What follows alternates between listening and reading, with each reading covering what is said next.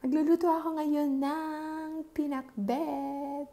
So, ito na. Ipapakita ko sa inyo ang aking mga ingredients na prepared na. Okay? So, there you go. Wait lang. Ang aking mga ingredients. Onions. Meron siyang ginger. This is ginger. Tomato. Long beans. I prepared our homemade bagoong isda. Ilalagay ko yan sa pinakbet. Ayan, may ampalaya, gabi, talong, okra, at kalabasa. At aking pangsahog ay cut pork. So, yan yung panghalo ko. So, gagawa na ako ng pinakbet ngayon. Okay? Sana guys magustuhan nyo. And don't forget to thumbs up. At saka subscribe pag hindi pa kayo nakasubscribe sa akin. Okay? Thanks. Bye. Guys, yung pork, ayan na, ginisa ko siya hanggang sa nag-ano na siya. Mas gusto ko kasi yung nawawala na yung taba bago ko siya ilagay yung yung sibuyas. Ayan. So, mantika na siya. Itong mantika niya, yun ang ipanggigisa ko sa sibuyas at sa gulay. So, ayan. So, there you go. I already add the chopped onions. And I also added the ginger.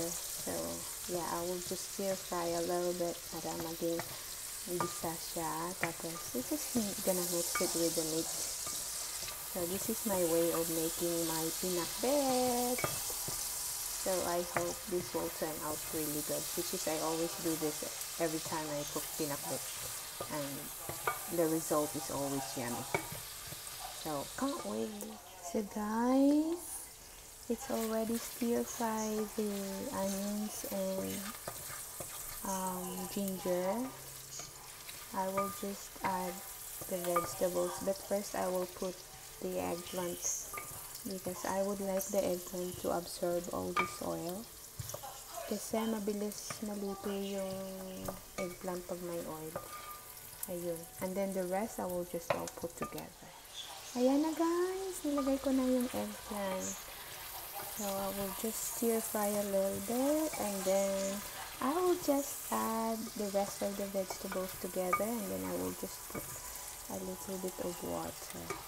Kasi yung gulay, nagpuproduce naman sariling water to eh. So, for me, mas gusto ko yung pakbet na hindi masabaw.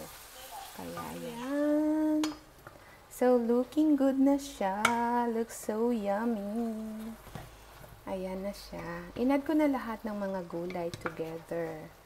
So, as you can see, the color. Ang ganda-ganda naman ng kulay. Pakbit na siya. Ayan. So, ilalagay ko na tong, ayan, yung kanyang bagoong isda. Ayan. Tapos, lalagyan ko siya ng konting tubig lang. Para medyo magkaroon ng tubig din yung aking pakbet. Although may water na siya ha. Ayan, as you can see. Ayan o. Ayan. Dahil lang yan sa gulay. Wala pang tubig to ha. Hindi pa ako nag-add ng tubig. Pero meron talagang soft water yung gulay. Kaya, ayan. Tatakpat ko na siya. And I will leave it like 5 minutes. And then I will see kung okay na siya after that. Okay. Bye! Ayan na siya, guys! Luto na siya. Hindi ko na siya masyadong hinalo, ha? Kasi ayokong nadudurog ang gulay. So, ayan. Buo siya. At ang ganda ng gulay. So, let's eat na! Pakbet is ready. And the rice is ready, too. Let's eat!